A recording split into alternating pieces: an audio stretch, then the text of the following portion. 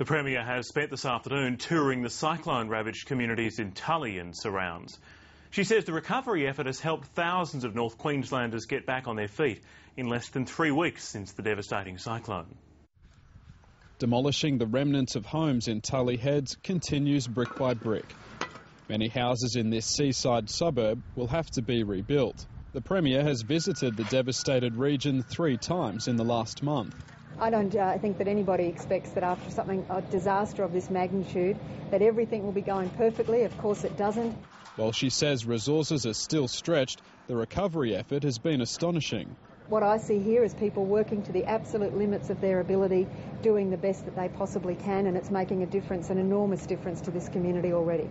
Tully Heads resident of 20 years, Ernie Gower, has been without power for the last 3 weeks. I can't complain. They've fed us, they've helped us move stuff, and it's been very good. He considers himself to be one of the lucky ones, though. He still has a roof and 4 walls. In these streets of Tully Heads, there's a high threat of asbestos contamination.